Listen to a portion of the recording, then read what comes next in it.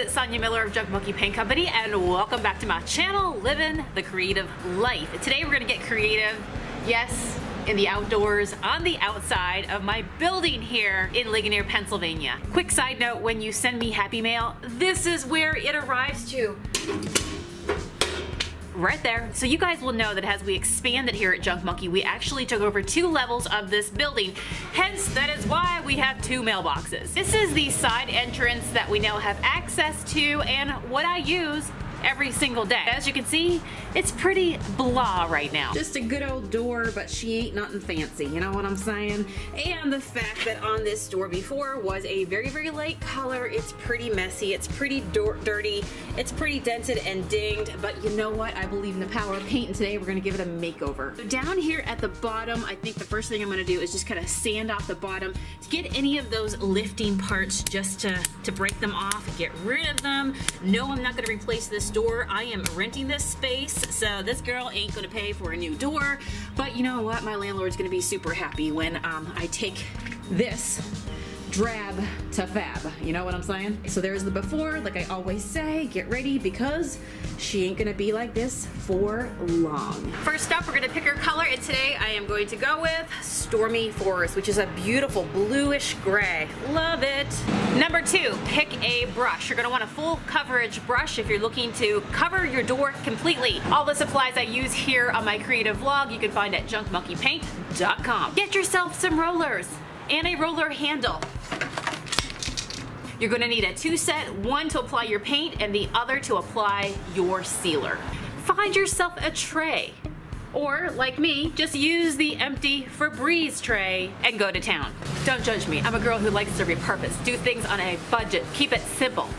I'm gonna need to use this empty Febreze tray, aka paint tray, twice. So I am going to bag it.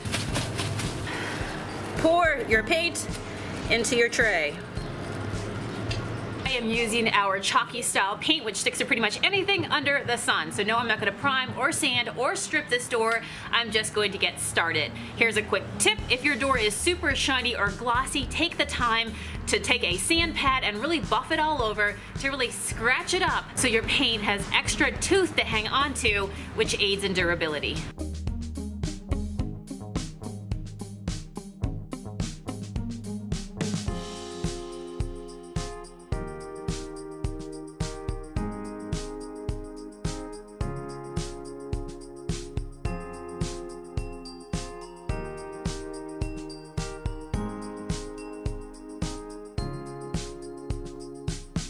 Rock in my shoe. Got a rock in my shoe. Anybody else just choose not to wear socks. All right, so what I did was, you can see, I basically just outlined the door, around the door handles, around the windows, and now we're ready for the big guy to come to town. By big guy, we mean paint roller. These are what's called low nap, and they're also called velour. Say it with me, velour. Sounds scandalous, but they are really nice low nap, and because you see how tight this is to the very center, what happens is instead of using a sponge that would release all kinds of bubbles and air out when it squeezes and it presses on the surface, this keeps it nice and flat and professional.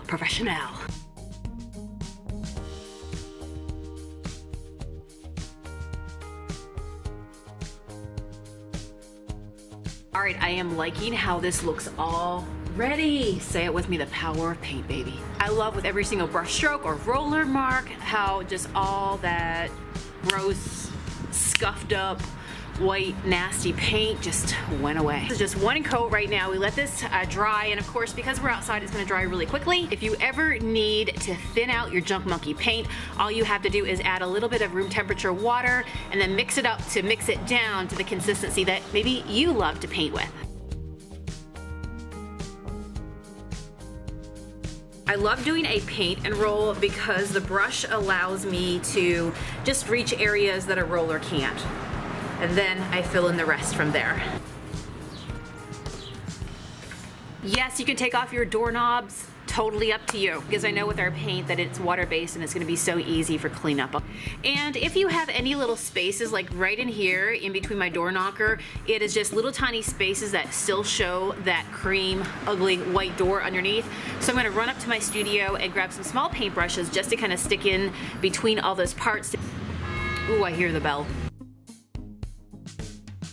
And my top secret weapon for getting paint off of glass or doorknobs, things like that, right here. Just grab yourself some disinfectant wipes and it just comes right off.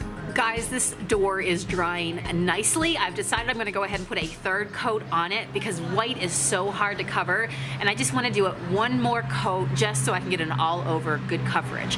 So I'm gonna go at this point and break out what I use to sand in between coats. I use this on furniture and doors to get, again, a professional finish, okay? So this is a different style sand pad, if you will, low grit, and it's perfect for polishing, not ripping off your paint, but being a little bit more gentle with it, so that way it doesn't take your paint off, but it gets rid of the impurities.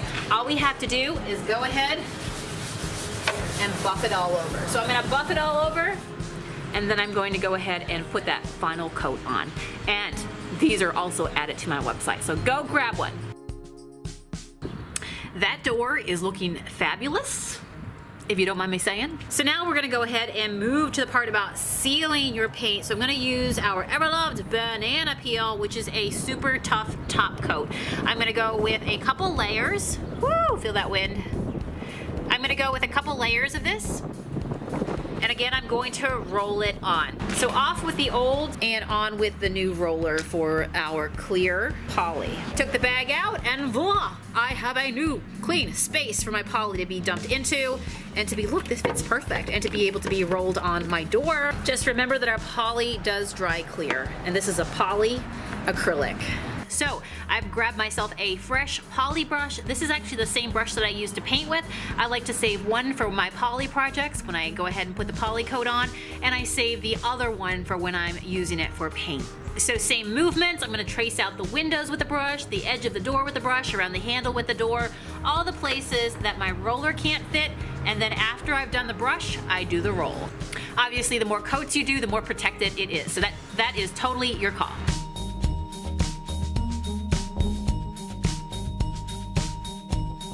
Guess what? We are done. We are done. There was no need to take out a door, put a new door in, spend more money other than paint and a little bit of elbow grease, right?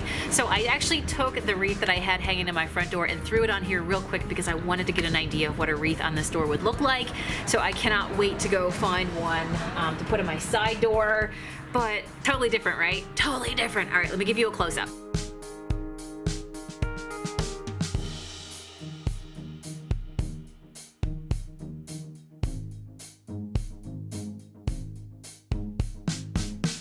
Thanks guys for following me for another fun flip here on my vlog. You guys know I will be back again tomorrow with another project, and I think it's gonna be an outdoor one too. If you haven't already subscribed, make sure you do so. Hit the bell so you never miss another video upload. I am here daily. Give me a thumbs up and leave me a comment below. Are you inspired to maybe paint a door that just needs some TLC in your house? See you guys tomorrow. Bye.